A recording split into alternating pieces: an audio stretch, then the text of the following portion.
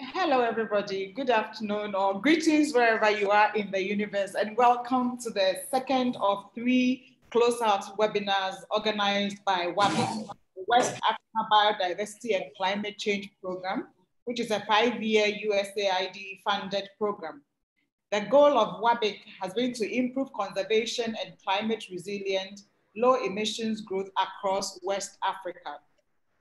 WABIC has worked through 3 main core program learning areas comprising combating wildlife trafficking, increasing coastal resilience to climate change, and reducing deforestation, degradation, and biodiversity loss. WABIC is closing out, as I said, it's already 5 years now. And as part of the closeout activities, WABIC is organizing these webinars to share learning. For this afternoon, we have a conversation around effective transboundary forest management approaches. And to do that, let me quickly take you through the itinerary for the afternoon. As soon as I finish what I'm doing, the welcome and introduction by me, the facilitator, we will take our first presentation on establishing baselines and biomonitoring. And then we'll take the second presentation, effective integrated practices for law enforcement, local, national, transboundary. The next presentation is on integrating sustainable livelihoods into transboundary forest management. And then we'll have the last one on strengthening partnerships and policies for effective transboundary forest conservation. We end our day with a session on what's next, linking people, institutions, practices, policies across scales for effective transboundary forest management. There would be a question and answer session, and then we wrap up. However, for you participants, if you look on the screen at the bottom, there's a Q&A button.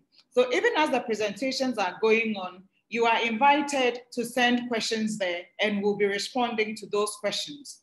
Next to the Q&A button is an interpretation button. So you click that button, 2 channels will come up, one in English, the other in French. Click the appropriate language that suits you.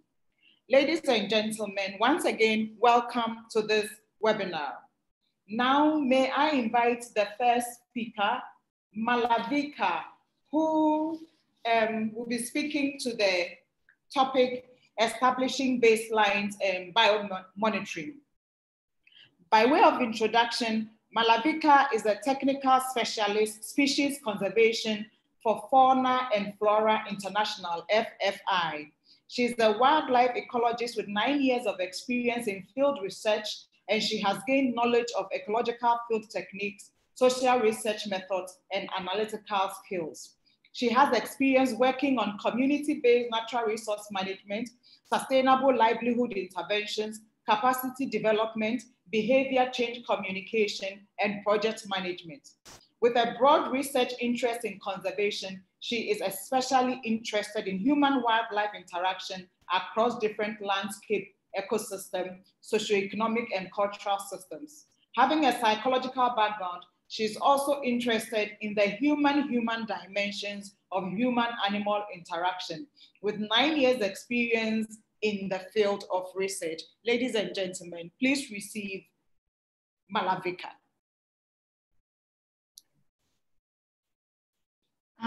Thank you, Emilia. Good afternoon, everyone. I'll be presenting an overview of biomonitoring activities implemented on behalf of all the WABIC grantees.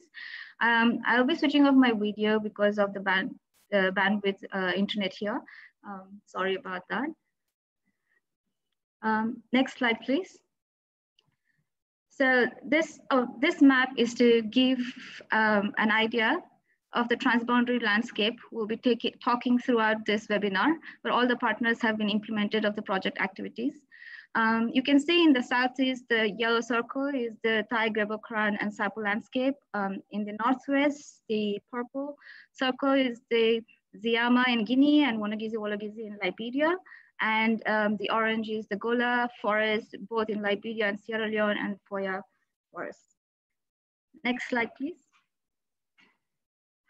So the purpose of the biomonitoring activities was to understand and monitor biodiversity of transboundary forest areas for effective management and to strengthen forest conservation and secure connectivity between these forests.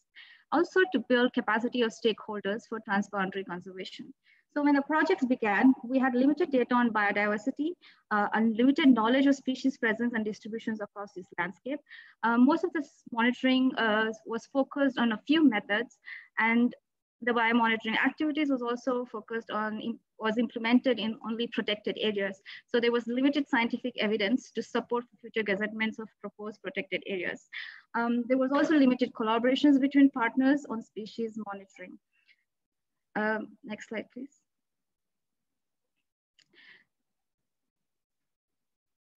So the strategies and approaches that were adapted to address these was to focus on collecting additional data on biodiversity, increasing knowledge of species presence, the distribution and abundance where possible, to carry out biomonitoring activities outside of protected areas, for example, community forests or buffer zones, to promote collaborations between partners, to develop and introduce new methods in biomonitoring, using of different sampling methods like rapid biodiversity assessment to establish baselines in areas like proposed protected areas to help in gazettements of those areas.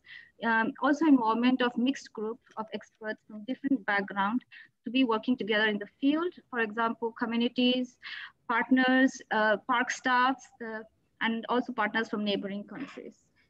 This also led to focus on improving the capacity building for all of these stakeholders. One of the examples, next slide please, is the use of camera traps in place of line transects, which was implemented by most of the partners during the WABIC grants. So the line transect distance sampling method is actually a popular method for estimating of abundance when laying out transects, either randomly or systematically at predetermined distance. You walk along these transects to detect objects, like collecting direct and indirect observations, which included dung, footprints, nests, vocalizations, or even illegal activities like poaching or traps, animal traps, etc. However, this detection of object is not potentially has variability in detection, as animals tend to avoid human observers. There are observer bias on identifying the signs or the calls of the animals. Detection of dungs or nests in the field also depends on the environment. For example, during wet season, there might be difficulty in detecting dungs on the ground because of the fallen leaves. And there are also possibility of missing elusive and rare species, for example, pygmy hippos and or nocturnal species. So some of their partners started using camera traps, which kind of represent a potential alternative or a combination of both camera traps and line transects to see which are the best method to use in the field to improve the detection of species, which would include rare species or nocturnal species. There's also a new method where we are using distance sampling for camera traps, which kind of give an accurate way of estimating wild animal populations, especially for terrestrial and semi-terrestrial species. Next slide, please. In Sapo National Park, a biomonitoring protocol was previously established with line transects for monitoring species. There was a total of 90 transects of 2 kilometer length was established. In 2018, we had the highest survey efforts since the establishment of biomonitoring activities, is about 78 transects out of 90 transects. 42 species were identified during this survey, 32 mammals, 9 bird species, and 1 invertebrate, which was a snail. During the project, the biomonitoring protocol was updated from line transects to various methods, including camera traps, species-specific surveys, and has been now implemented. A 5-year biomonitoring plan was developed and was submitted to the forestry department to see if we can follow through different methods annually. Next slide, please.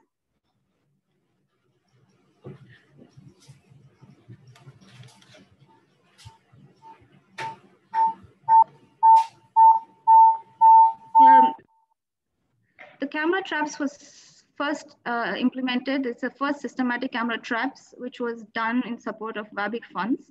90 cameras was established or deployed for 90 days, and across 3 grids, as you can see in the map, we had about 250,000 plus images, of which 42 species was identified.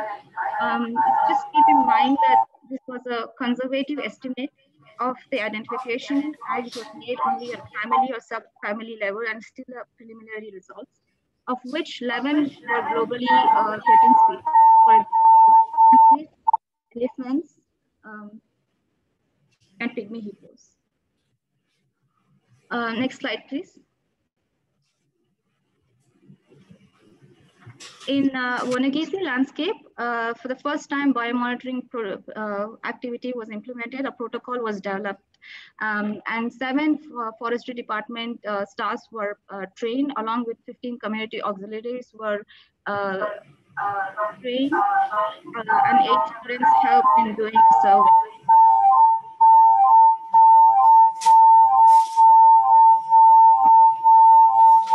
There are monthly biomonitoring protocols that have been monthly biomonitoring patrols have been carried out, and there's 1 team per zone, which has 3 zones in the landscape. In Ziama and Wolagisi, the 6 RAP surveys were conducted.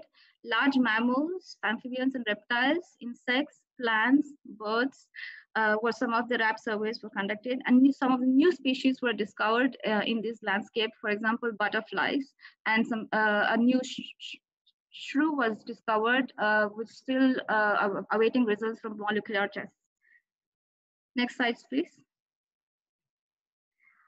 A similar camera trap was also developed by, implemented by FFI.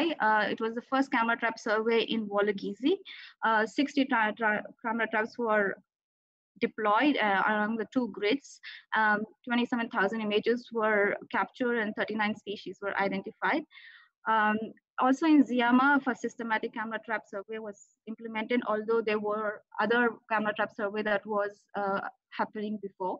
The images are not yet analyzed, but there are plans to do more camera trap survey in these areas. Next slide, please. In the Ziama, Wanagisi, Wolagisi landscape, a landscape level assessment was carried out. The results indicated that there was increased forest loss within the agricultural corridor and buffer areas around roads outside of protected areas. There was a high levels of deforestation from Guinea border, and there was an increasing encroachment around the boundaries of both Wanagisi and Wolagisi, especially along the roads. But however, there was a minimal deforestation within the core of these protected areas.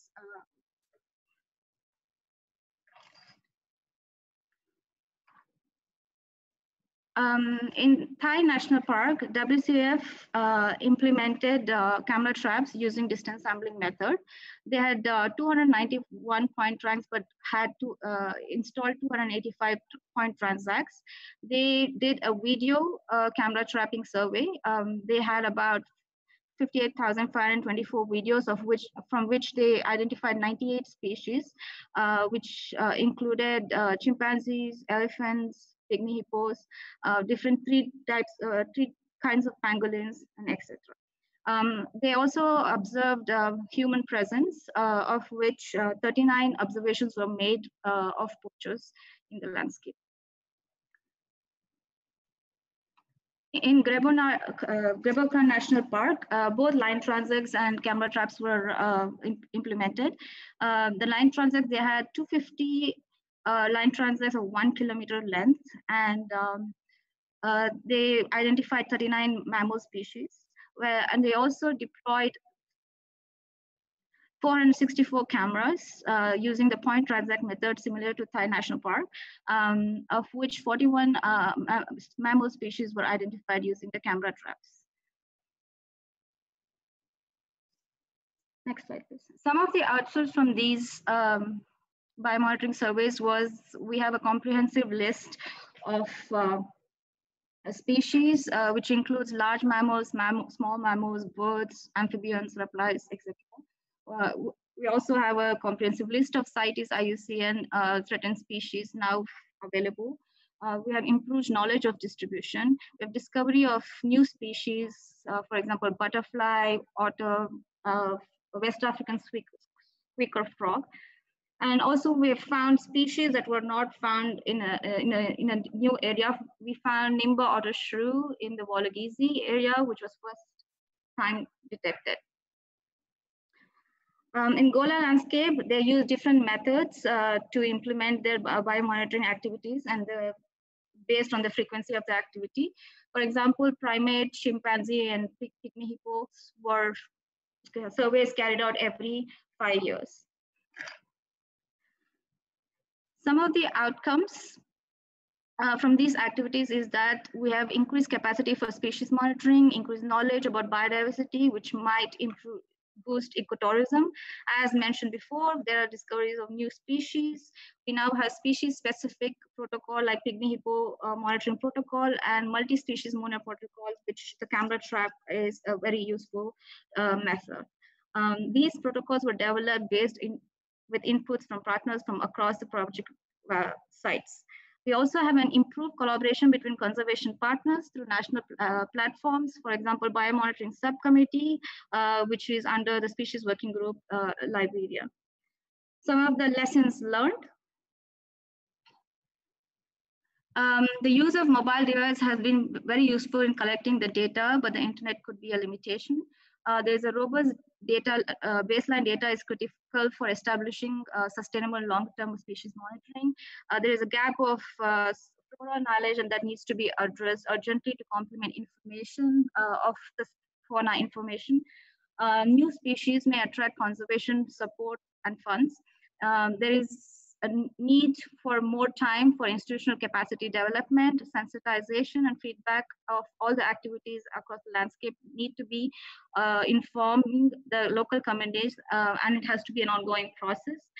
We have to integrate tools like landscape level assessment into future strategies to secure and manage wildlife corridors. Human-wildlife conflict mitigation should be integrated into conservation strategies. Reviewing and updating monitoring protocols should be regularly done, and there should be regular refresher course for biomonitoring teams so that we get a robust data from the field. There should also be important that mixed expertise in the field is good for sharing knowledge and best practices. Adaptive management should be factored in implementation of survey to account for unforeseen circumstances like COVID, which delayed most of the activities this year. Some of the partners also mentioned that the COVID-19 could be detrimental from discouraging poachers from hunting, but we had a different case in Sapu landscape where the hunting was more during this COVID-19. Yep, these are the information from all the partners, and thank you to all my colleagues and the partners in making the presentation. Thank you very much, Malavika, and thank you participants who have joined us. So the presentation you heard is from one of the partners on behalf of all the partners that WABIC worked with in this particular instance. I'd like to invite the next speaker to make the presentation on the topic, Effective Integrated Practices for Law Enforcement, Local, National, Transboundary. Emmanuel. Emmanuel is the director, is a country director for the Wild Chimpanzee Foundation, WCF, in Côte d'Ivoire. She's a specialist in biodiversity conservation with an experience of more than 10 years in the preservation of the Tai-Sapo Forest Complex. She has oriented the actions of WCF Côte d'Ivoire towards the strengthening of law enforcement, monitoring, and independent observation. Emmanuel, your turn. Thank you. Thank you very much. I'm going to present so what was developed by the different WABIC grantees in West Africa about law enforcement. So next slide.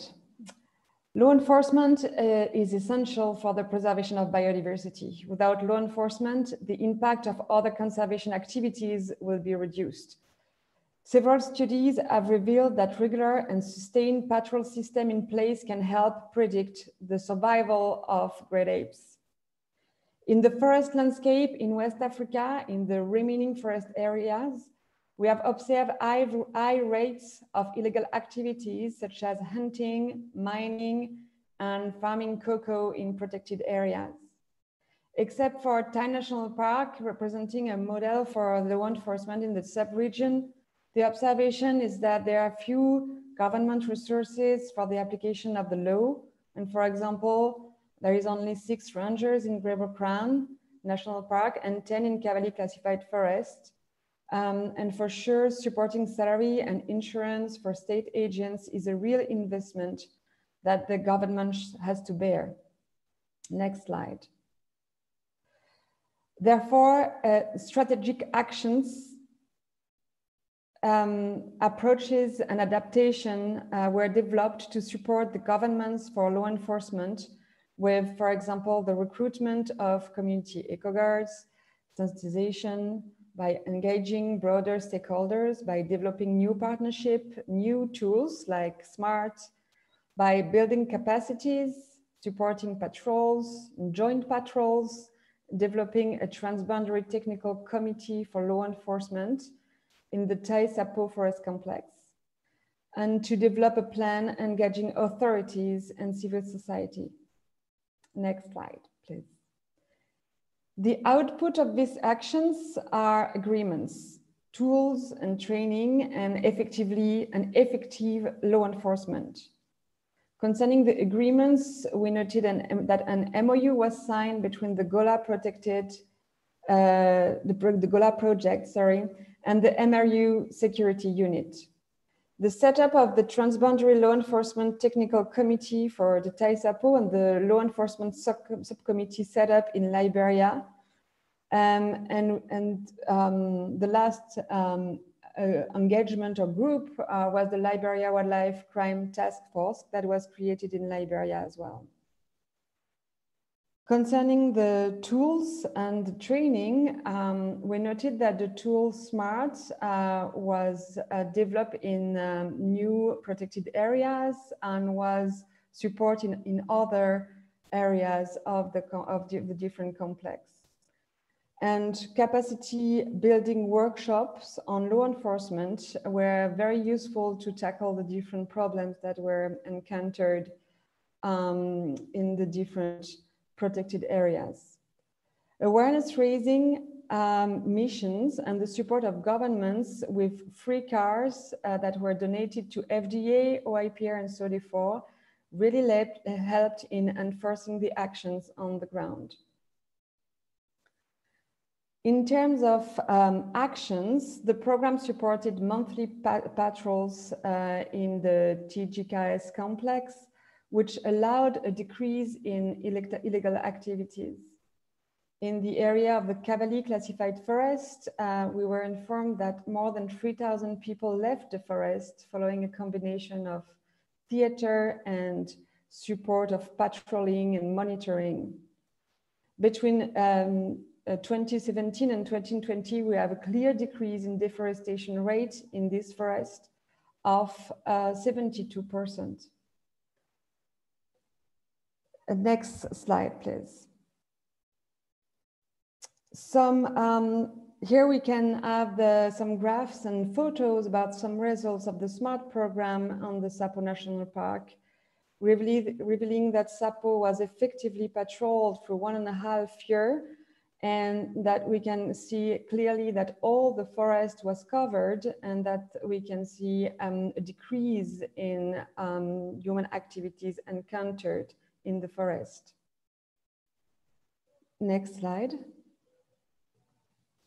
So the outcome of all these investments are first that instead of this image that you can see of the burned forest, we now have, for example, difficulties to walk in the abandoned farm of the Cavally Classified Forest, where pioneer species begin to recolonize the forest. Wildlife is still encountered, and so we have now hope again that the forest can regenerate and be maintained as an important habitat of wildlife. Additionally, in the trust built with communities,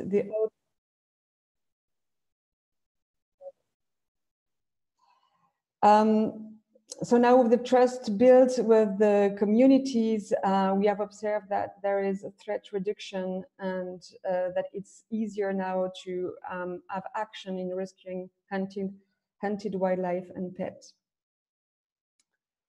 With the, sorry, I didn't finish yet, but with the bilateral agreement and the cross-border collaboration, we have now an engagement of the authorities of different countries to really act on the different traffics, on poaching that we could observe in the transboundary landscapes.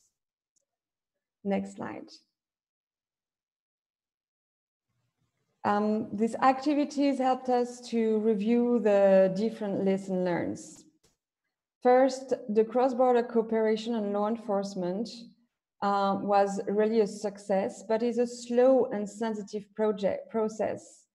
All the laws need to be reviewed and it needs additional supports to effectively start to act on the ground. Additional support and training is needed for law enforcement across the landscape. That's not a short-term engagement. It should really be a long-term engagement in all the different protected areas and in all different parts of the landscape to effectively have an effect. We could see that in the first slide that was presented with the 15 years of biomonitoring and law enforcement in Thai National Park. Enforcement, then another lesson that is like enforcement could be enhanced with involvement of civil society. We're talking and developing now aspects of independent monitoring, where civil society has a major role to play. Then additional harmonization of laws is needed to be able to cover the gaps that we can have that prevent effective law enforcement at the transboundary level. Then transboundary collaboration can enhance overall landscape management. And finally, continuous training is fundamental. Next slide. I would like to conclude by thanking the partners that help reaching these important results, the regional and national partners, as well as the landscape grantees and partners. Thank you very much for your attention. Thank you very much, Emmanuel, and thank you both for staying within time for the presentation. I applaud you. If we were actually we're together, we would all be clapping for you now. So I'm clapping on behalf of everybody else who is on this call. These 80 people who can clap, I'm clapping for on their behalf. Now, thank you very much. I would like to invite the next presenter. And the next presenter is going to present on the topic integrating sustainable livelihoods into transboundary forest management. And the presentation will be done by Laura Bisley. And Laura is the Conservation Officer for Royal Society for the Protection of Birds, RSPB, Global Land Unit, part of the 3-year USAID-funded project to reduce deforestation and biodiversity loss in the Greater Gola landscape in West Africa. Laura has been responsible for project monitoring and evaluation and supporting project implementation. The project used training in sustainable livelihoods and awareness raising to empower communities and to reduce pressure on the forest. Laura, over to you. Thank you. So I'm presenting on sustainable livelihoods and resilience on behalf of all the WABIC grantees. Next slide. So the purpose of our livelihoods work was to engage forest edge communities to curb threats to biodiversity and conservation. We engage communities through awareness raising and providing livelihood opportunities that are beneficial for both the people and the forest that we're working in. To achieve that, we included women's and youth empowerment, exchange visits between projects and across borders as a learning opportunity, and livelihood activities were mostly done using farmer field schools and practical learning. Next slide. So we're just going to cover some of the results of the different grantee projects. So for the project led by the Wild Chimpanzee Foundation in Liberia, beekeeping was one of their livelihood activities. They trained members of communities around the forest edge in beekeeping with the aim of producing and selling honey as a way of making an income.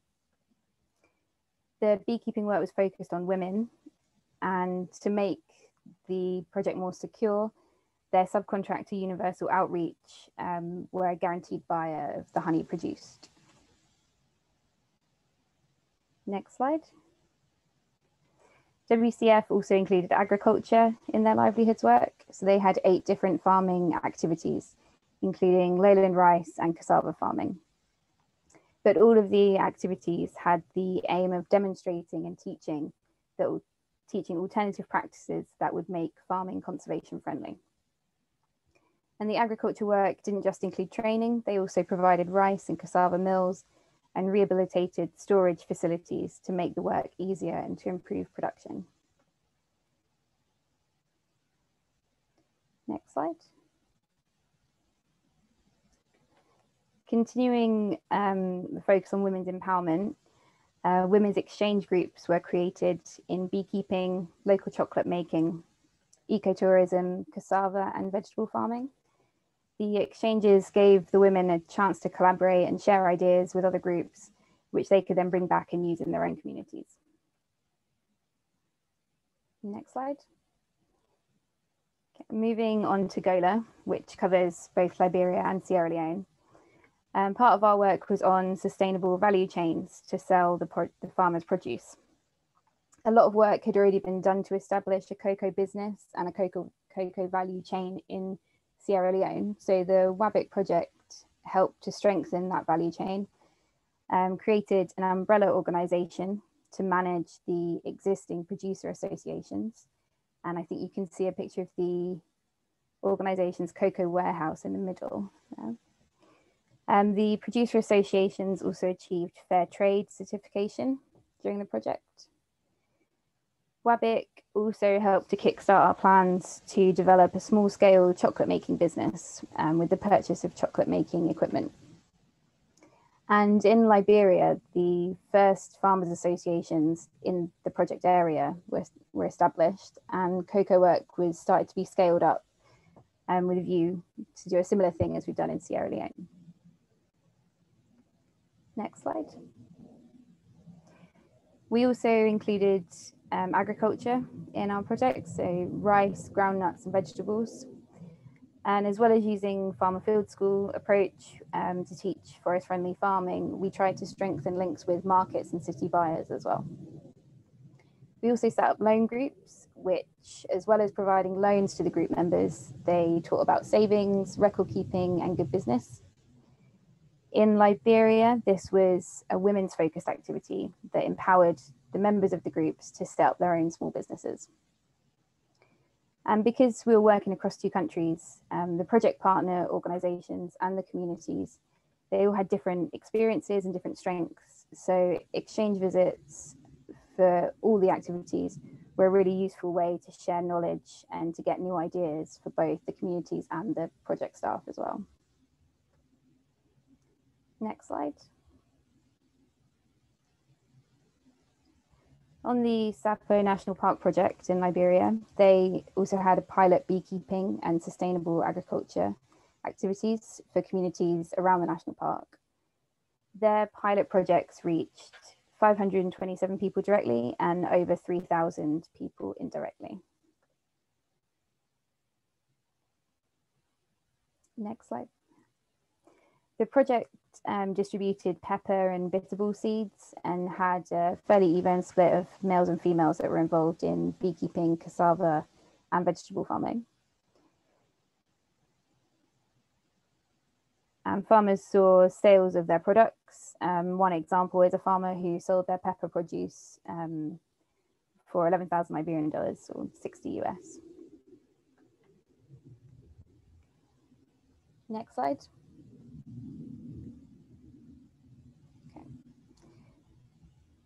So some of the outcomes in Sapo, the pilot saw some positive changes in the communities. For example, women in particular, because of the opportunities they'd had to join loan groups. More women were then working in small trade businesses. And as a result, women who were often seen as voiceless in their communities, they now had their voice because they were earning an income and could contribute to family costs like school and hospital fees. Generally, social ties in the communities got stronger through the opportunity to work together. The extra income people have from the livelihood activities now mean they're able to spend more money on things like repairing and refurbishing their houses and to spend on school fees. So house conditions have improved in the area and more children are able to go to school. And because of the engagement of the project in general, more youth and more women have become involved in conservation.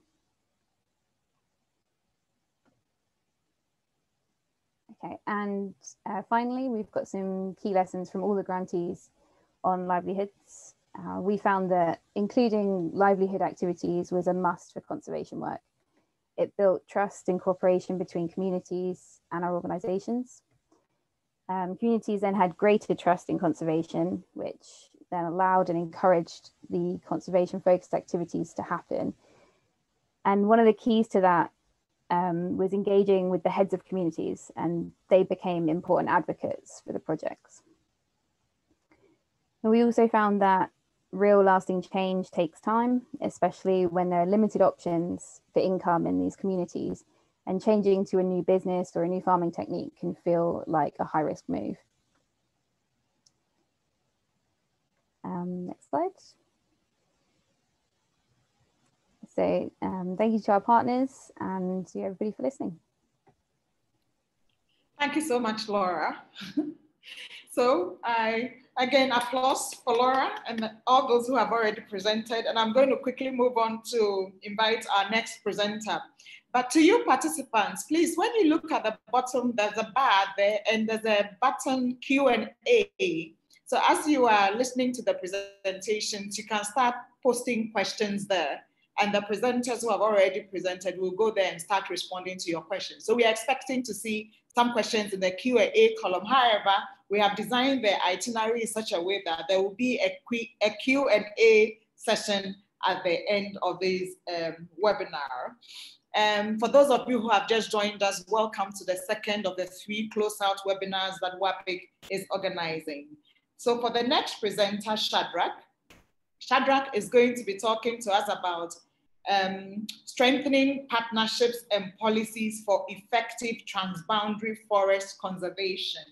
And ladies and gentlemen, Shadrach is a conservation biologist with over 10 years of experience in biodiversity conservation, natural resource management, and community engagement.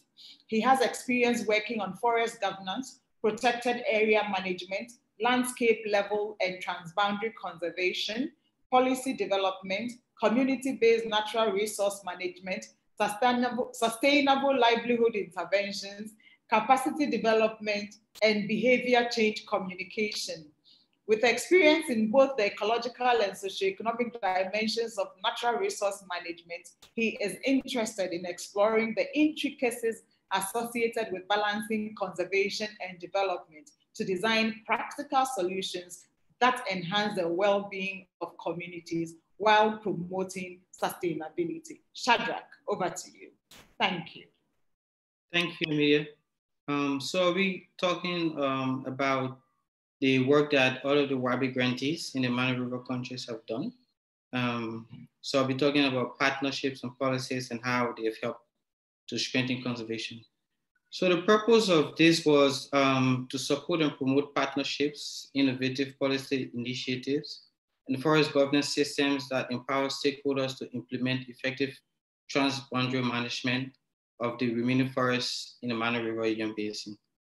So in the beginning, before the start of this grant, there was limited bilateral collaboration. Communities were not fully involved in conservation. There was also limited involvement of lawmakers and other high-level policymakers, as well as local administrators in conservation initiatives. There was limited coordination between various government ministries and agencies to promote conservation. Women and youth were not really involved in conservation activities, and there was limited funding to facilitate collaborative platforms that partners had identified as being important for conservation. And species action plans, which are very useful in planning and fundraising, were outdated. Next slide, please.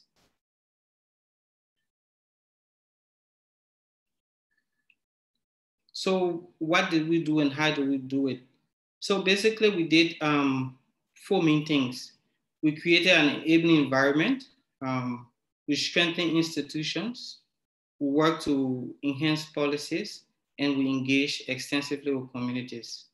As it relates to enabling environment, we helped to promote bilateral agreements. We supported national and regional collaborative platform.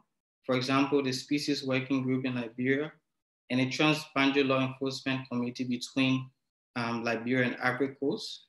We also work on species action plans.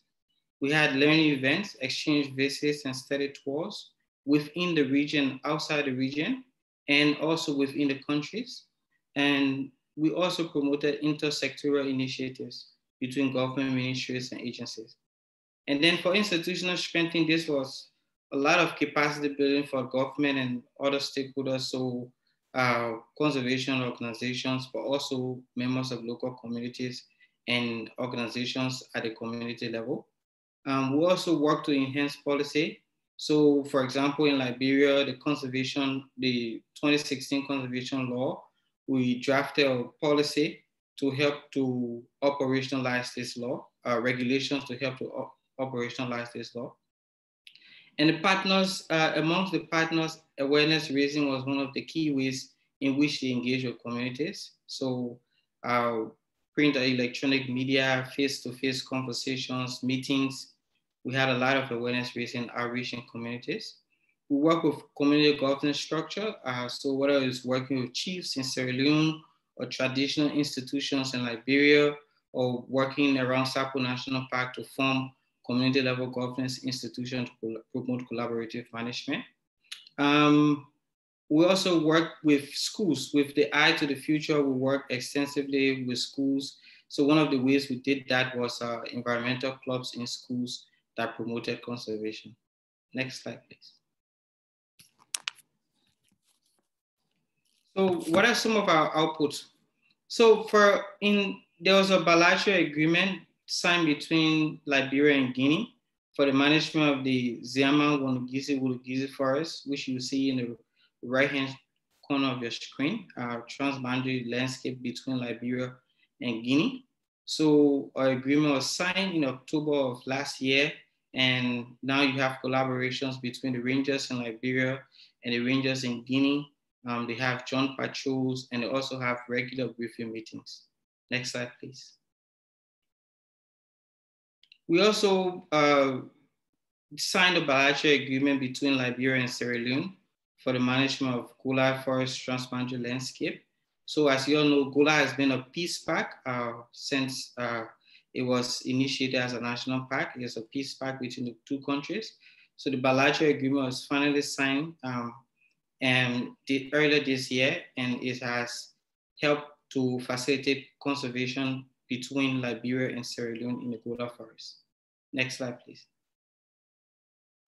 So before the start of the grant, Liberia and Cote d'Ivoire have been working toward the joint management of the entire Global Crown Sapo landscape, which this landscape in the southeast of Liberia, contiguous into Ivory Coast, is one of the largest area of tropical rainforest in the world.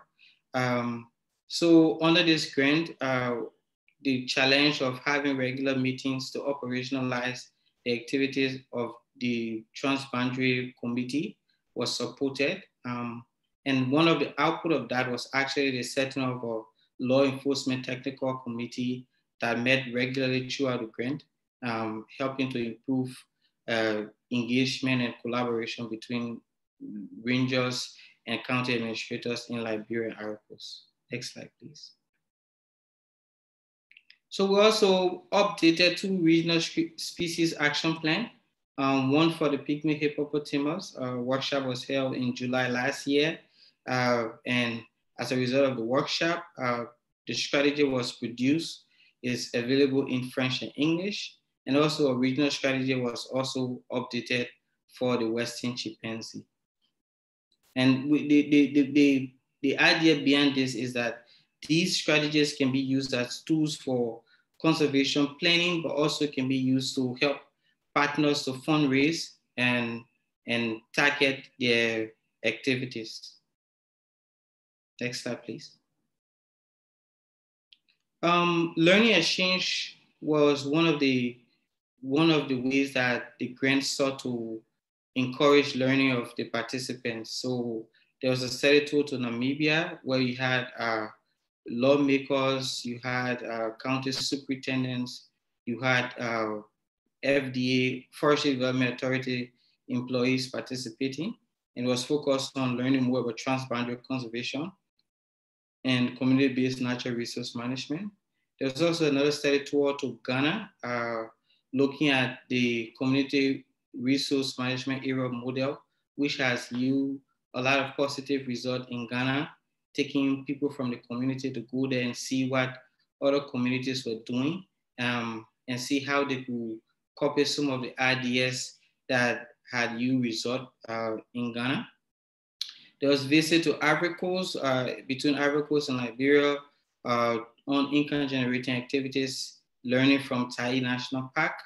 The farmers from Gola in Liberia visited their counterparts in Sierra Leone to understand cocoa, the potential of sustainable cocoa farming and how they could copy that in Liberia. There were also farmer field school visits between Liberia and Guinea. And then there was a lot of other visits between rangers from Liberia going to Ivory Coast, rangers from Liberia going to Guinea, Guinea coming to Liberia, Ivory Coast going to Guinea. So a lot of rangers and project technical staff interacted doing this learning exchange, and the learning they got from there was implemented to improve conservation in their respective countries. Next slide, please.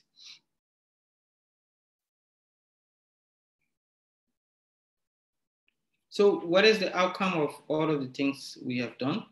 Overall, there's reduced threat to the integrity of the forest ecosystem in the landscape, whether it's the Thai global crown sappo landscape or the Ziaman Wulugisi landscape or the Greater Gola landscape. And this was really done as a result, achieved as a result of partnerships that was formed, policy initiatives that were undertaken, and extensive engagement from the top down and from the bottom up.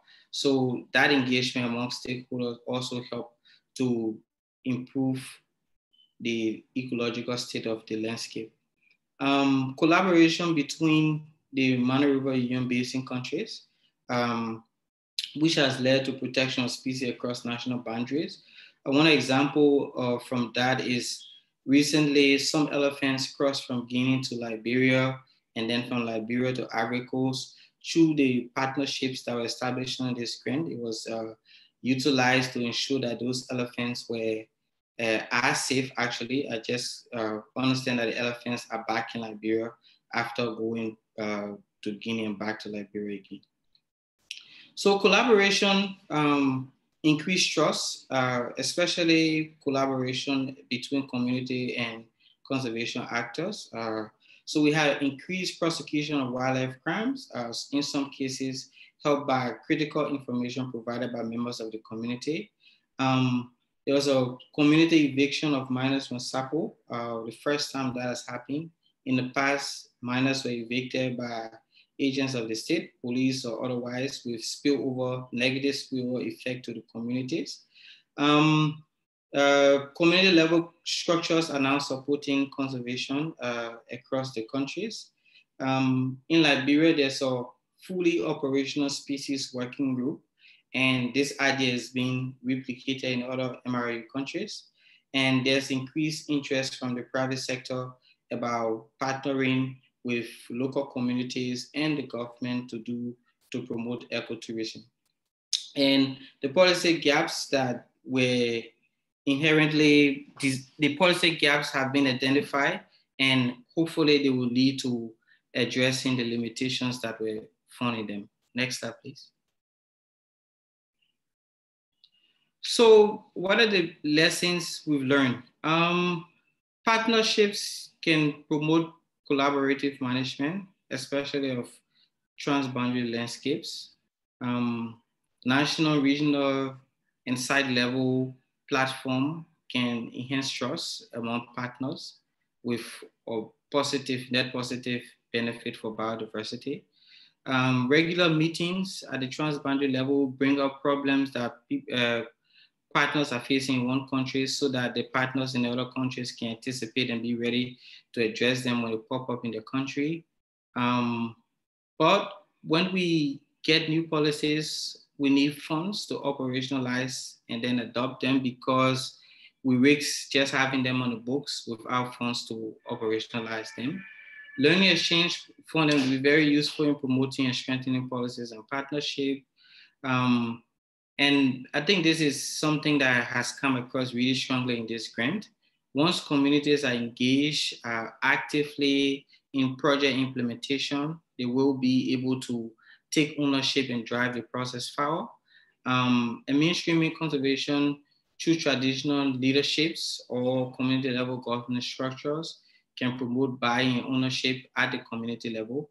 And one of the most important one actually is all of what we've done, there is a need to get funding to consolidate and strengthen it.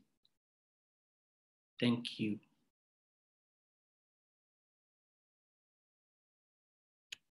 Thank you. Thank you very much, Shadrach. And thank you all presenters. So now we go on to the very last presentation, but I'd like to draw your attention, all presenters, panelists, to go to the Q&A button. There are some questions there that require your attention. Shadrach, there's one specifically addressed to you. So please go there and be answering people's responses. Actually, also click the answered button. There are a number of questions from Rebecca that have been answered, but I think that the rest of you panelists can also take a look at those questions. Now, may I invite Nuhu to talk to us about, and so what next? We have heard about establishing baselines, effective integrated practices, integrating sustainable livelihoods, strengthening partnerships, and then we want to talk about, so what next? Linking people, institutions, practices, and policies across scales for effective transboundary forest management. Dr. Nuhu Ndam served as the forest and landscape specialist for the West Africa Biodiversity and Climate Change Program throughout the life of the project. Until recently, he was the component lead for reducing deforestation, forest degradation, and biodiversity loss, one of WABIC's key learning areas. He has over 10 years experience in West Africa with particular focus on the Mano River Union countries, where he coordinated key transboundary forest landscape conservation work. Nuhu.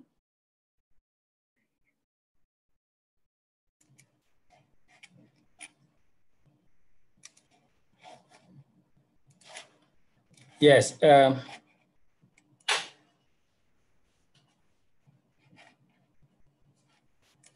Thank you. We are very grateful to have this. Are you hearing me? Cool. I'm supposed to talk. Go on. No, go on. Carry on. Okay. Thank you. We appreciate the various contributions. And I just want to say that all this work that you have heard of is contributing towards conserving the remaining core forests of West Africa. And the forest that you can see now, it is only 10% of what used to be as West African forests. And we lost already 90%, and 30% of this in the last 40 years. So your work is contributing to make sure that this core area remain protected. Next slide, please. You can see the map of West Africa here with the remaining forests really focusing on between Guinea to Togo. And if you look at the dark green, those are what we call the core remaining forests. And this is where, through our consultation with our national partner and regional partner, we decided to concentrate on this core area that you can see. There's two big blocks, really. One is southeast between Liberia and Cote d'Ivoire. And the other block is spread between Sierra Leone, Liberia, and Guinea. So we have two transboundary landscape there to work with those countries. So next slide.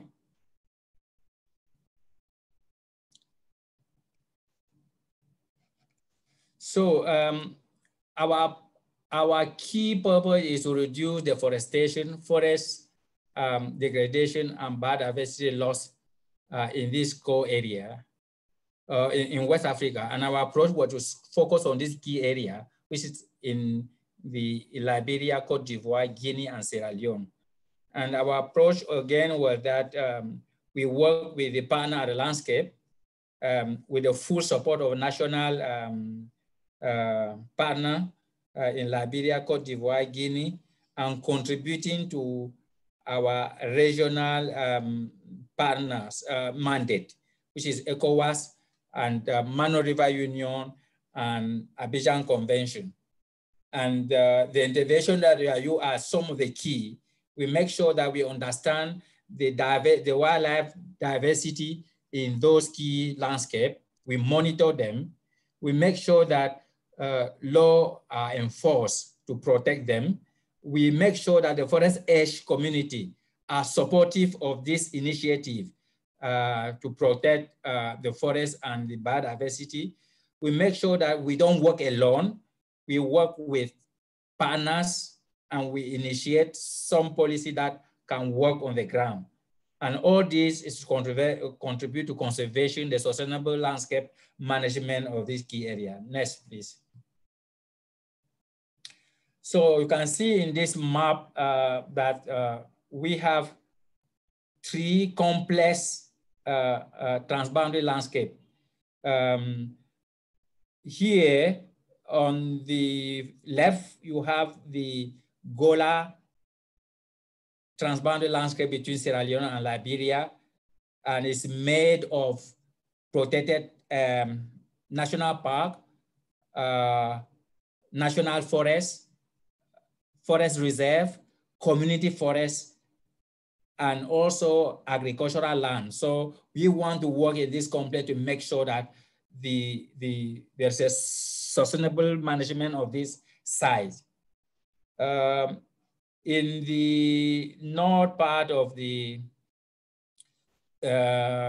block, we have the Ziama Wonogizi, a forest across Guinea and Liberia. We have Ziama Wonogizi and Wologizi. Here again, it's a very complex landscape. One is a biosphere reserve in Guinea, and the other one are not yet protected, and we are working towards their protection. One is the settlement package for Wonogizi has just been submitted to FDA to full protection of this landscape, and the biodiversity knowledge of Wonogizi for the first time under WABIC has been tapped to be able to share and show to the nation the value of this mountain forest range. The far right of the map, you have a Thai grebo forest.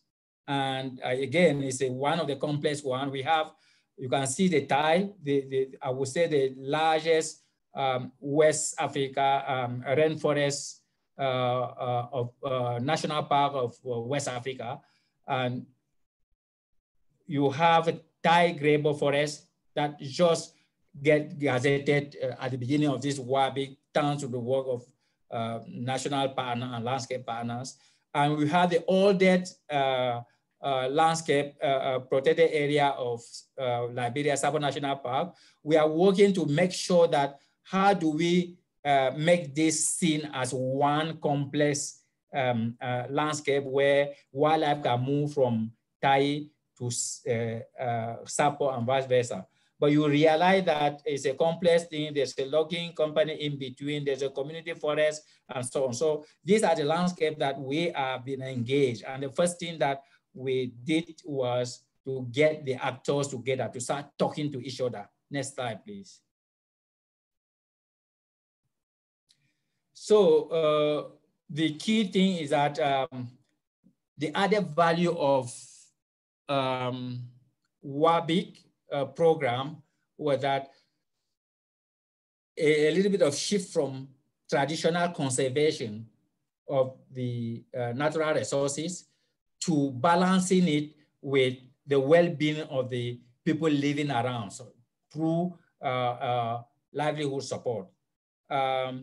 We work nicely with this approach and work with our regional and national partner to identify key forest area. And all these things amounted to 1.4 million hectares of the forest being conserved. And we developed a strong and active three bilateral collaboration working. Two of them were MIU has been signed between Liberia and Guinea, Liberia and Sierra Leone, and that of Liberia and Cote d'Ivoire is yet to be signed, but due to COVID, we delay it, and election came again and delay it, and we hope that that will be the priority for the next year program for the two countries. We work with various communities around those protected area, and we discuss with them what they want to see as their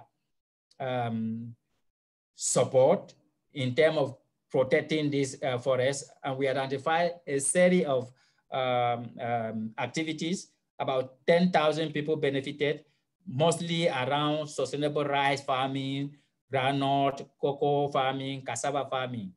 One of the key interesting things is beekeeping that we introduced. And about 500, when we were closing before COVID, 521 beekeepers were already benefiting. And these were from 64 communities.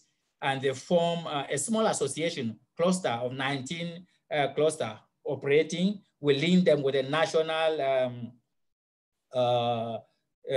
private sector buying honey, and they are working together. So they have at least 1,200 beehives across the various landscapes that you see.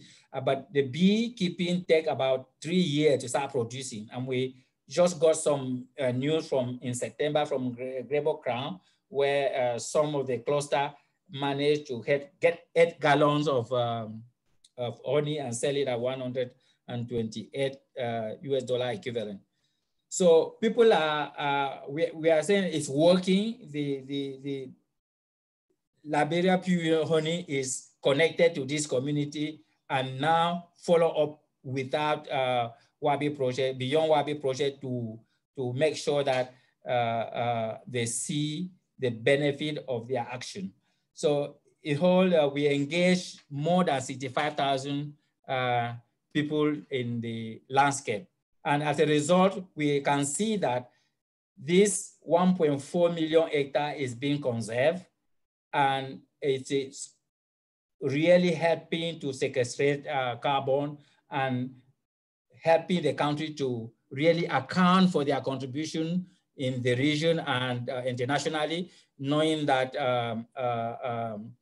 they are driving towards sustainable landscape, promoting green development, and so on. So we assess the potential of this landscape at the beginning of the project, at the end, and we can have a link for people to see what each of these landscape can contribute as in terms of carbon sequestration. Next slide, please. I just take the law enforcement to show the type of partnership we are trying to promote in the landscape.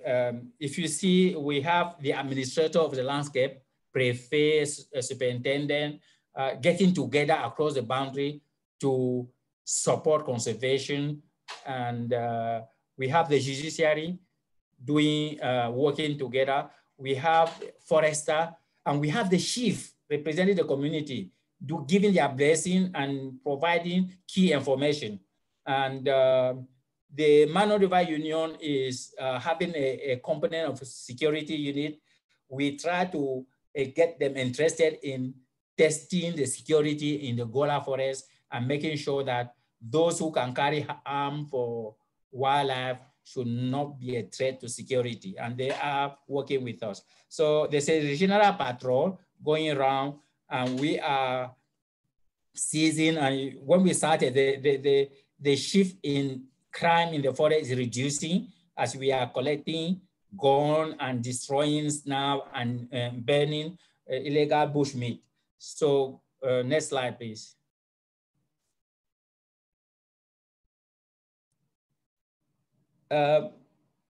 This effort is geared towards a national reporting level, but also our regional partners. You can see the Mano River Union has a strategic framework for natural resource management, and ECOWAS has forest conversion plan, and all these have 7 items, and the red one are those we really contribute to in terms of WABIC work.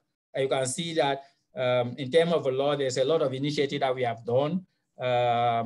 In terms of livelihood, I cited more than 10,000 people benefiting on this.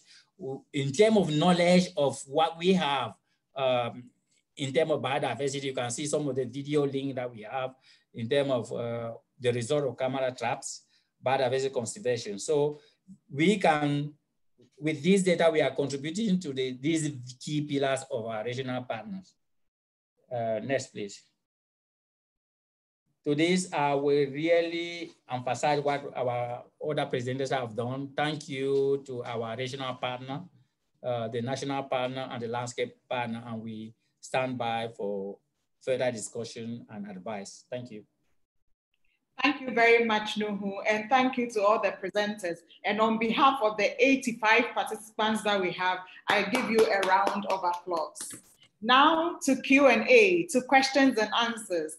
Participants, you can raise your hand. When you click the participants button, there's a raise hand little button there. You can raise your hand to ask a question. In the meantime, I'm going to the Q&A tab, and I'm going to read out questions there. And panelists, please be on standby to respond to the questions. So question number 1 is from Paul.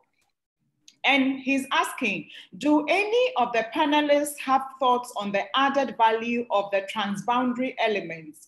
Which parts of the program really benefit from and require these transboundary elements, given that it can be costly and time consuming?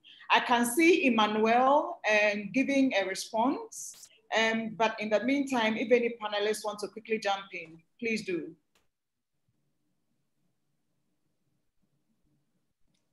Emma, maybe you can come up and with some comment. Coming, sorry. Yes.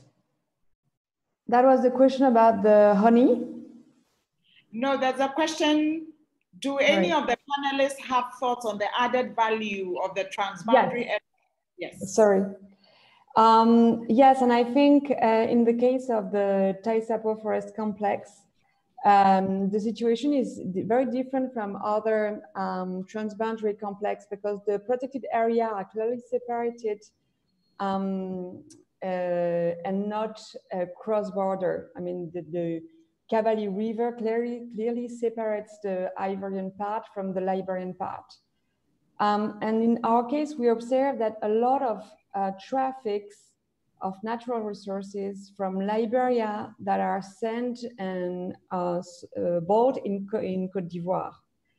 So before we had the cross-border technical committee concerning, for example, bushmeat market, the Liberian authorities were saying that the Ivorian authorities should stop the bushmeat market, should stop the demand, whereas the Ivorian authorities were thinking that it should be better the Liberia that should stop the supply. So really it was a transboundary question that could only be discussed in this technical committee, where finally everybody and all actors concluded that it was a joint effort. And this committee also allowed to analyze the gaps in the law that for different traffics that were existing. I think another point, so I think for law enforcement, this cross-border collaboration can really be important. And another point that in the complex, the Taisapo complex, the Thai National Park has benefited from a lot of support since many, many years, and now is really a model for management, for law enforcement. And we can see that now the illegal activities decreased to less than 1 signs of illegal activities per kilometer, which is what we cannot find yet in other protected areas. And so this exchange between the different partners in area can really reinforce all the management aspects, guide the management aspects toward what was done in Thai National Park. And that was Thank you. Thank you very, very much. I see Lawrence Ayanika has a hand raised. Lawrence, if you can hear me, can you please ask your question? I see your hand raised. Yeah. Can you get me, please? Yes, I can hear you. I want to start first by congratulating Dr. Nohundam. It's been interesting. I earlier watched a video of what is going on in West Africa. And I just want to ask this question to him. How receptive are government authorities to the conservation efforts that he is putting in place with the team in West Africa compared to what obtains in the Congo Basin, where he had years of experience? Thank you. Thank you very much. Nuhu, question to you. How receptive are government officials to the work that we have been doing so far? Thank you, Lawrence. And I think the national partners here, government, are more receptive from my experience, better than the Congo Basin. And the reason I think is that there is solid structure here. We are talking of very functional ECOWAS, and also the sub group of ECOWAS is Mano River Union. And the authority recognizes structure. For example, the bilateral agreement between Côte d'Ivoire and Guinea, or between Liberia and Sierra Leone, they are under the supervision of the Secretary General of the Mano River Union. So they have identified their priority area, and we just come to support their mandate to do this, and it's much more receptive. We think that in the future, there should be some sort of learning exchange between ECOWAS and the Central African Group 2. Thank you. Thank you very much. Thank you, Lawrence. Thank you, Nuhu, for the response. I see a hand raised by, forgive me if I mispronounce your name, Koikai Tupu.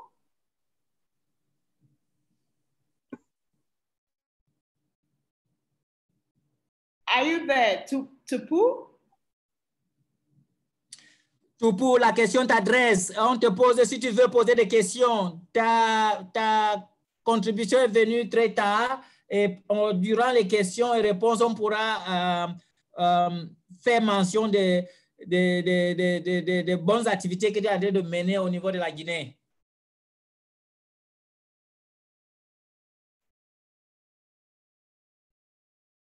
Tupu? Okay, another person. Okay, so whilst we wait for Tupu, let me go to the Q&A tab and take another question. I would like you panelists to pay attention. So from Kamweti Mutu, he says, I appreciate all the presentations that are very well done.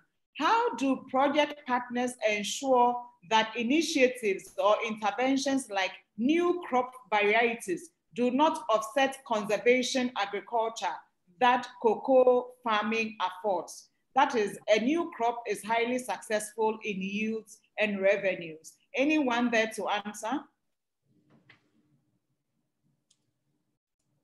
Maybe I can start, and maybe Laura can also come in. In Guinea, in Angola, which is between Liberia and Sierra Leone, we introduced, it's not that it introduced, there is already improved variety at national level. We are not going out of the country.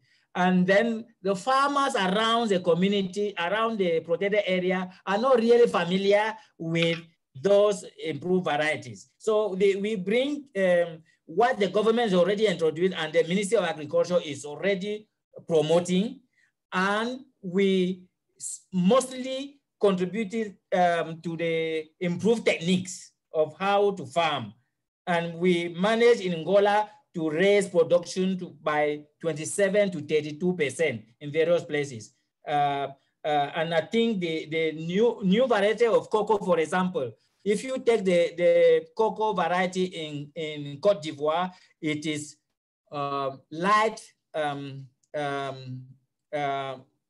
light, whereas in Angola, we wanted to introduce shade-tolerant species of cocoa. And that is working, and farmers can see that the market is interested in such type of thing, and also the technique of drying, slow drying by the sun out above the ground, so that you don't have any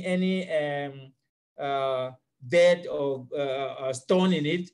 And it's something that we are trying to promote. So we are not taking something out of blue. It's something that the government Ministry of Agriculture is already working on. Thank you very much. Laura, are you there to add to what Nuhu has just said? Yeah. Just to add to it, we also only use native species for things like cocoa.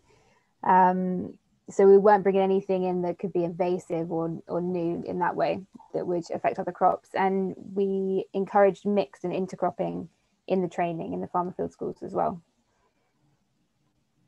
Thank you. Nuhu, there's a question from Tupu here in French. Can you read it out and then get us responses? Thank you. Yes, he said, he was asking the question about what we can do to attract bee to the hive. And I think they gave already some answer, and it's more about anything sweet with good odor. And I will leave grantee. There's a lot of byproduct of honey that they use to put in the hive to attract bees. And also you need a very diverse environment, very good with the various trees to make sure that the honey will be the best quality. And that's why with this diversity, Liberia honey was rewarded the best honey of Africa in 2018. And you can see it's because of the forest, because of diversity of the various species that we have. So if any panelists want to add more from the various group work with the beekeepers, they are welcome. Okay, any panelist wants to add? Otherwise, I have Fomba with a hand raised. Fomba, if you can hear me, you can ask your question. So for example, if you answer, yeah, no, you can answer after you Hello. Hello. Yeah, this is Fomba from Gola Forest, Sierra Leone. Yes. Please go ahead. I want to thank Rora and Dr. Nuwa just to buttress on what they said about the cocoa production, which has been introduced, not actually introduced newly, but it was identified in PRA assessment by our farmers that indeed, if the Gola Rainforest National Park want to improve their livelihood, one of the key areas they can focus was identified as cocoa production, which was not new thing. But actually the new variety has assisted our farmers, and that's because they are getting income year in, year out, as supported also by WABIC through agronomic practices, cocoa-friendly rehabilitation trainings were introduced to the farmers, which they saw as a means of building their capacity, assisting them to have access to market. So the work has so much so been helpful and has introduced a very good way of earning income in addition to what they do in rice production. So I want to say thanks very much for organizing this kind of forum so that we can share ideas. And I want to especially thank Dr. Uru and Aurora for having given support.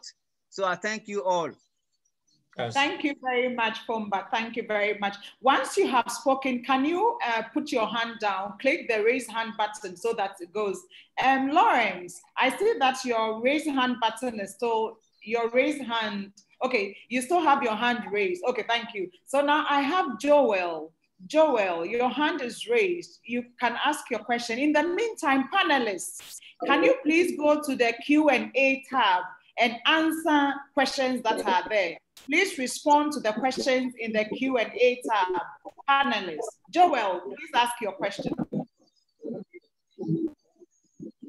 Okay, thank you to all the presenters.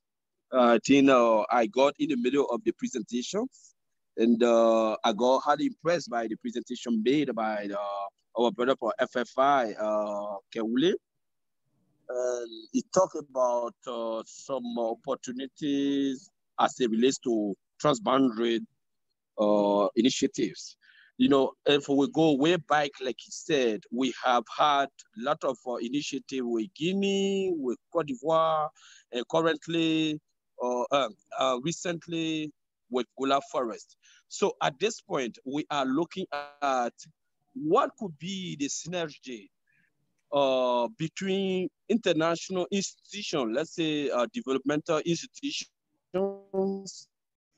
working in frank collaboration with government institutions.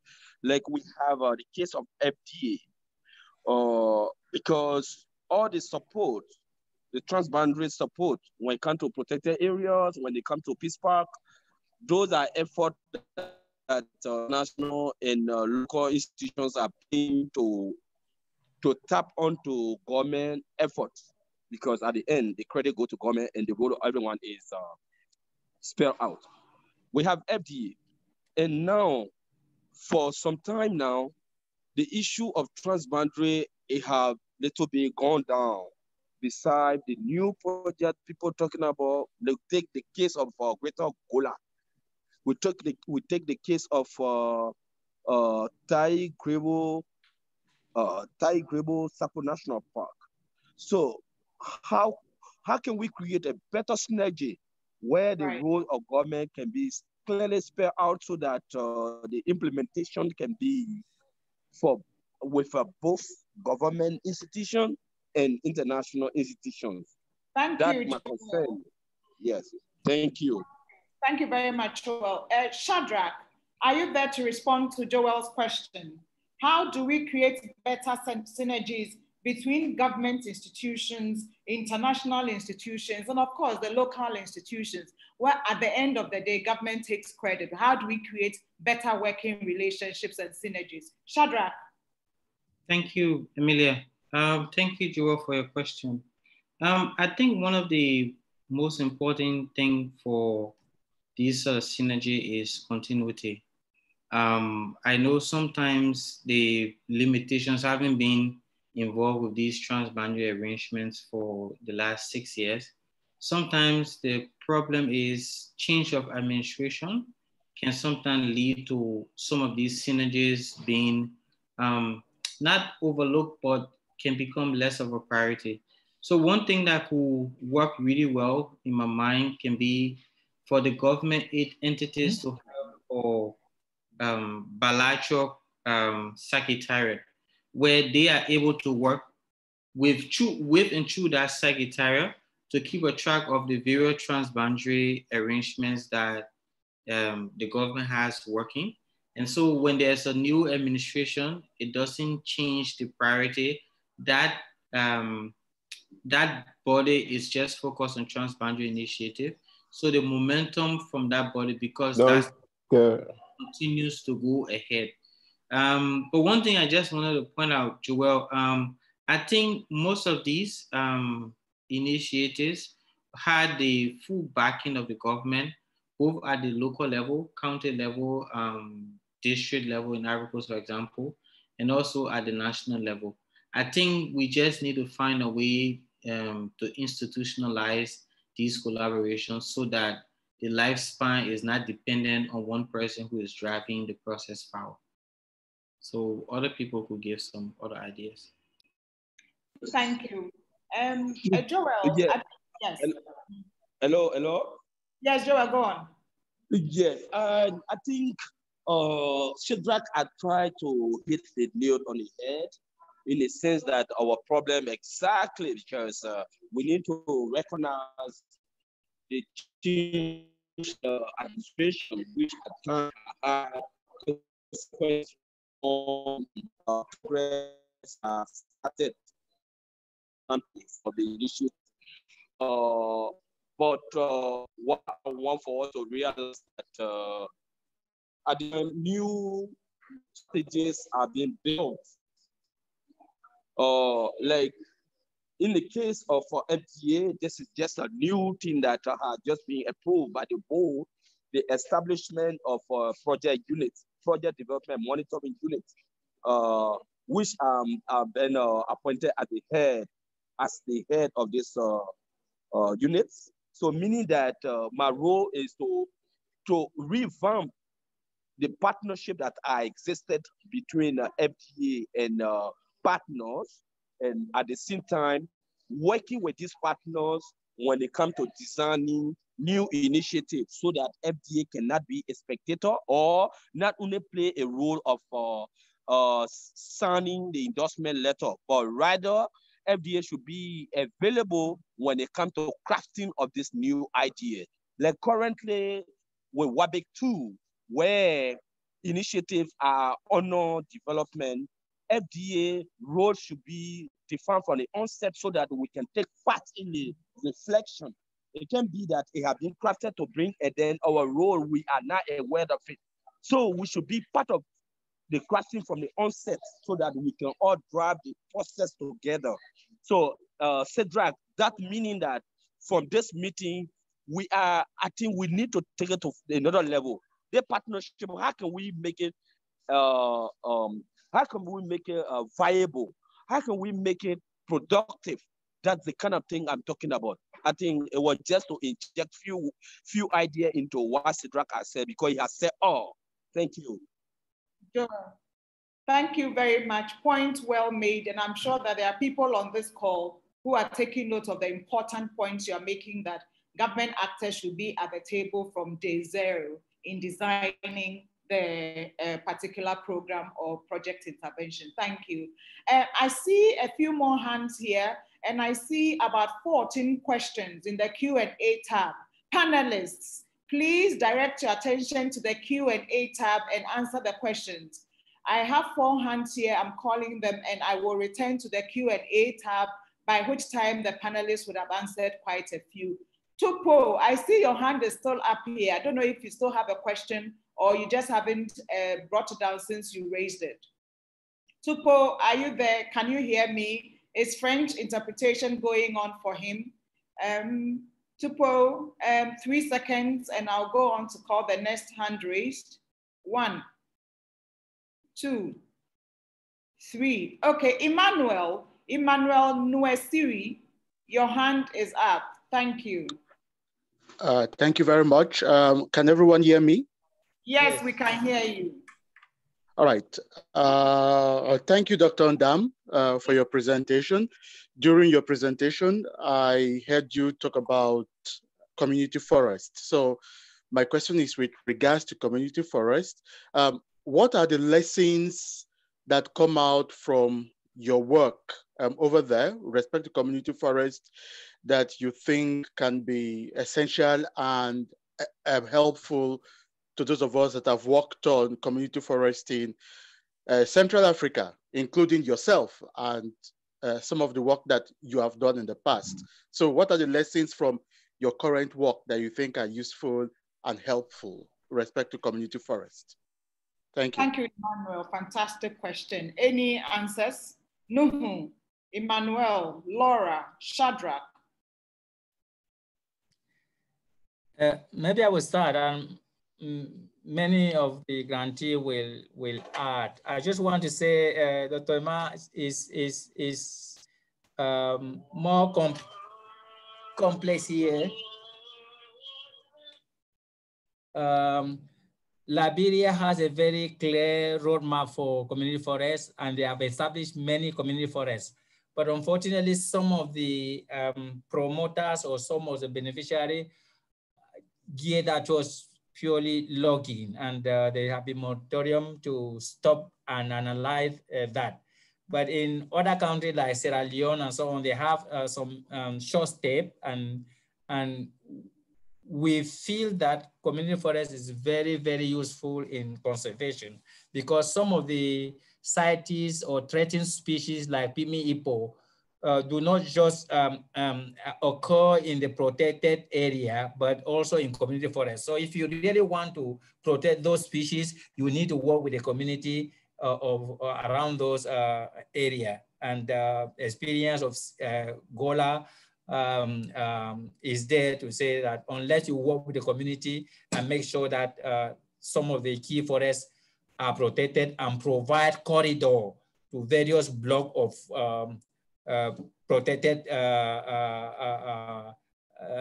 national park, it would not work. So it is a very valuable here. And I think we have the same experience in Central Africa where we promoted this. And I remember the study of the World Bank on 400 community forests and realized that there was some were working, but others have a lot of challenges. And those are the challenges that we are trying to address here. But everybody value their contribution if it is well managed, especially when they are around the protected area, to serve as buffer, also to serve as corridor. So anybody from the panel, please. Panelists. Hello, panelists. Emma, you want to talk about, anyway, Cavalli is community forest or in Cote d'Ivoire, community forest or classified forest is a little bit different from community forest. So community forest in Cote d'Ivoire, it's like, are very, very small. I mean, that's not at all comparable, and that's not the same subject as the community forest in Liberia.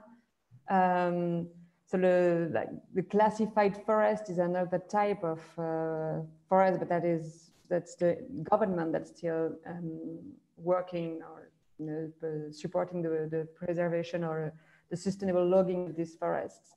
So in Côte d'Ivoire, it's only very, very small community forests that are very useful for the communities to be able to keep some trees for medicine, for food, but because agriculture is so has developed so much that there is not trees anymore in the plantation. So I mean, it's now that the communities are realizing that they're working further and further to get some wood or to build, to find some wood to build their houses. So the community forests are very important in Côte d'Ivoire, but they remain very, very small. And yeah, I didn't want to intervene because the subject of community forest in Liberia is something very, very different. Thank you very much, Emmanuel. So we have 10 minutes to finish this webinar. I have 2 hands up here. And as I keep referring to the Q&A tab, panelists, please go there and answer the questions. Fatmata Kata, please. Fatmata. Yes, please. Go on.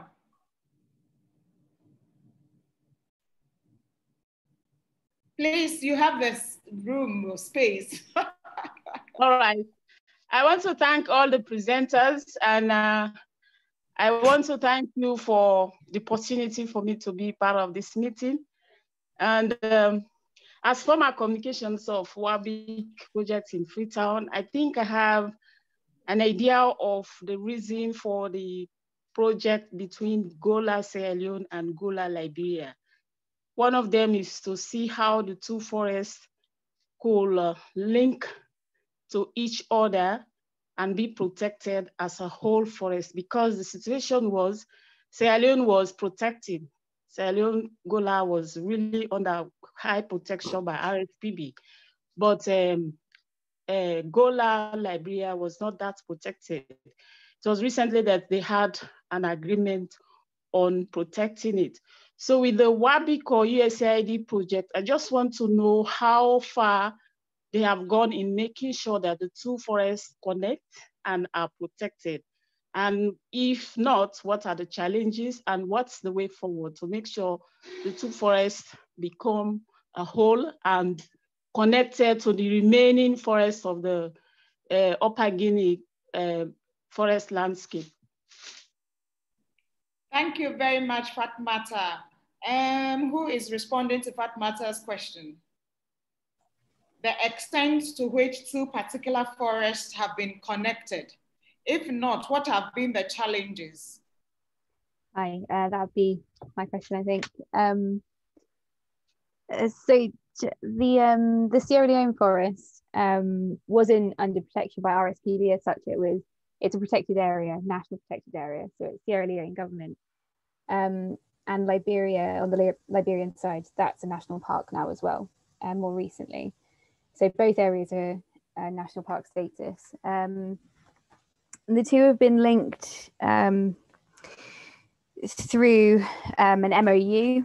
So it's a Transboundary Peace Park, and under this WABIC project, we kind of restarted the governments working together and meeting together to talk about the landscape as a whole, and they've strengthened and re-signed an MOU that agrees that they'll work together to protect the Gola forest as one. And in the future, we're looking at doing more transboundary work, so having joint ranger patrols, joint survey methods, and that kind of thing, so everything's sort of consistent across the 2 parts of the landscape. Thank you, Laura.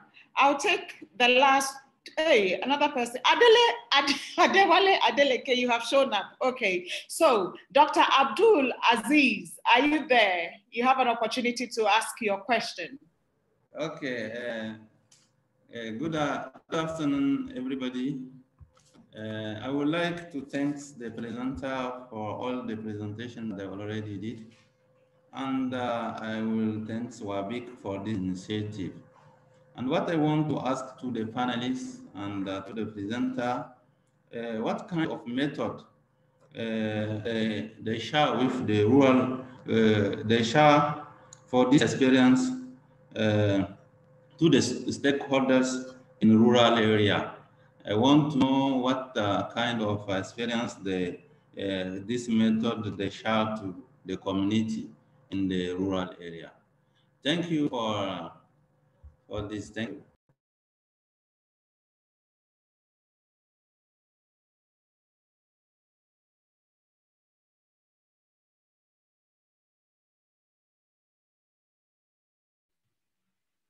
Hello.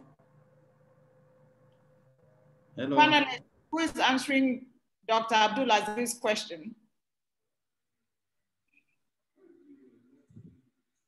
What kind of techniques have you been sharing with the local people? Nuhu, Laura. In terms of what? Oh, so one thing I could just quickly eject. I don't know if you answer your question, but one of the things we have done at the local level, in addition to awareness raising, has been to work in supporting the formation of community level governance institutions.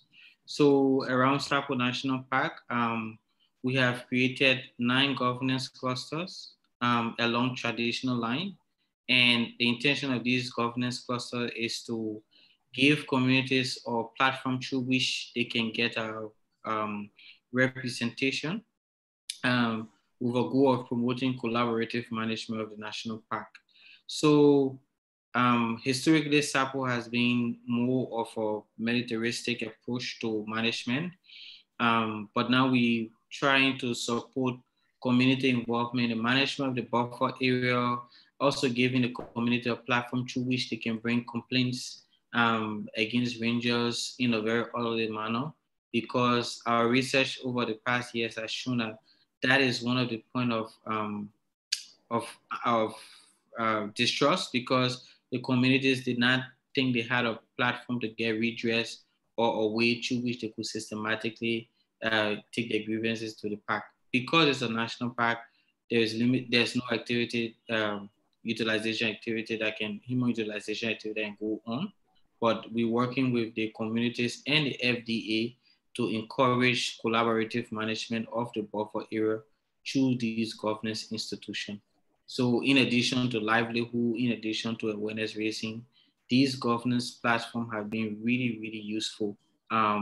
Where, for example, one quick story before we end, in the past, SAPO have had a lot of problem with illegal mining.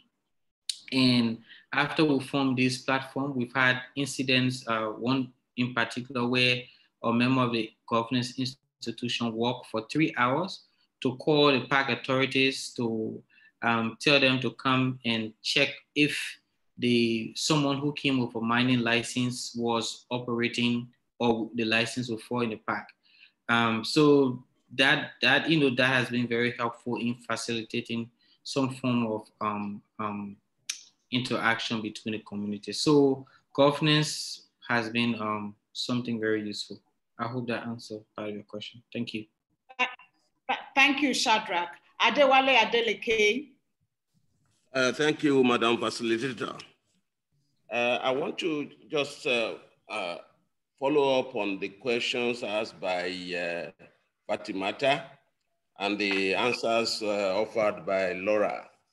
I think in addition to the answer offered by Laura, WAPI thought that it is not very useful to allow the 2 golas to remain islands, and thought the best approach would be to introduce the forest landscape restoration concept into the greater Gola landscape and all the other landscapes that we have worked on. Just about 1 month ago, WABIC carried out, used the restoration opportunity assessment methodology to look at Greater Gola, where there will be the opportunity of linking all the protected areas, including community forests, with each other. So for the purpose of achieving biodiversity conservation, ensuring the corridors for movement of wildlife and biodiversity, and ensuring that communities are able to benefit from the resources. This concept ensure that farmers could carry out agroforestry, as well as practice conservation, other conservation efforts that support ecosystem management. I just thought I should mention that in addition to the answers offered by Laura. Thank you. Thank you very much, Adewale Adeleke of Nigeria. Now, so in the next 2 minutes, we bring this webinar to a close.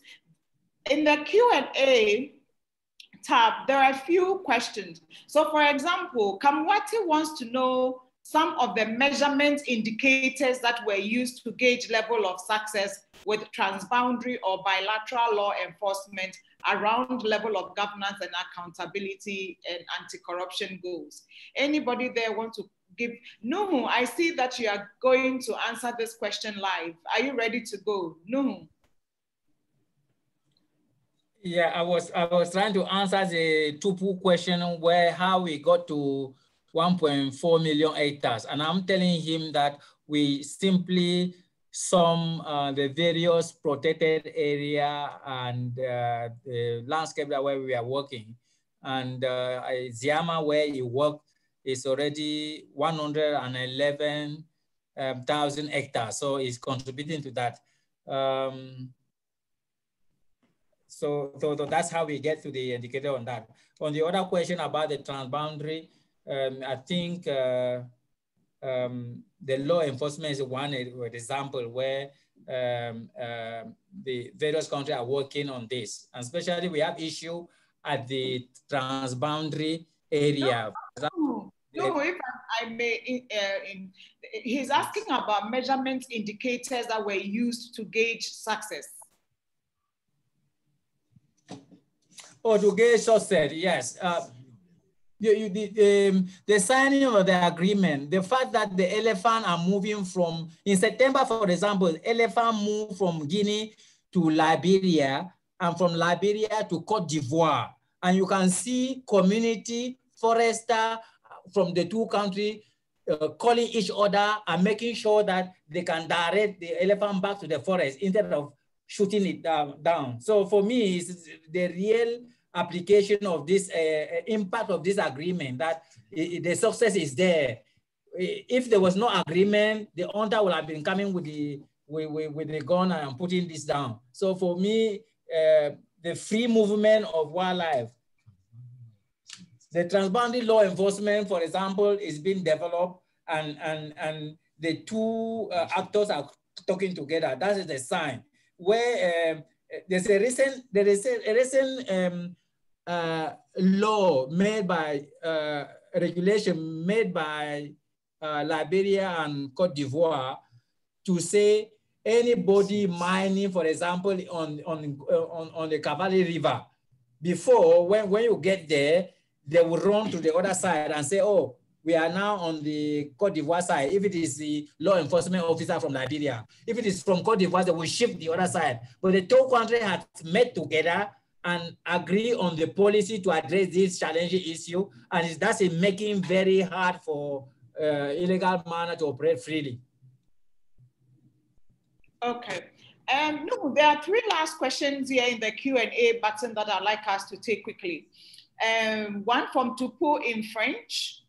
Then there's Michael Balinga saying, can we expand a bit on the lessons learned from the experience of the species working group in ensuring coordination among stakeholders for wildlife enforcement? And there's the last one from Janvier.